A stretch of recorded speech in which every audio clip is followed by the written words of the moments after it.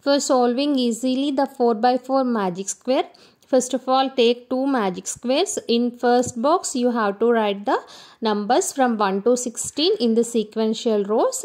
Then copy the numbers from the boxes, middle boxes of the big square as usual to the another square like 2, 3, 8, 12, 14, 15, 5, 9. So copy these numbers as usual from that square to this square. Then diagonals or corners you have to interchange the positions of like 13 to 4 and 4 to 13, 1 to 16 and 16 to 1.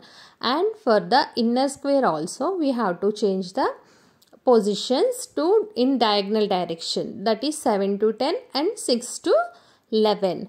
Now the magic square is completed. Now we will check it out. First we will calculate the rows. So first row sum will be 34 and second row sum also 34. Third row, fourth row sum will also be 34 and the columns.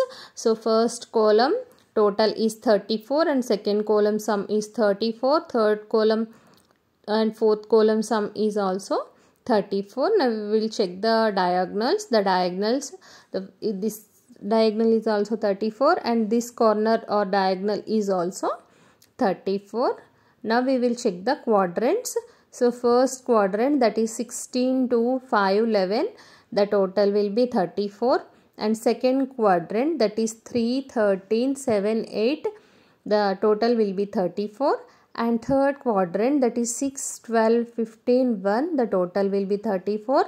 And remaining fourth quadrant 9, 10, 4, 14. The total will be 34. Now again we will check the only corners of the big square, that is 16, 13, 4, 1. These four corners sum will be 34 and we will check the inner square or the small square. The total will also be 34.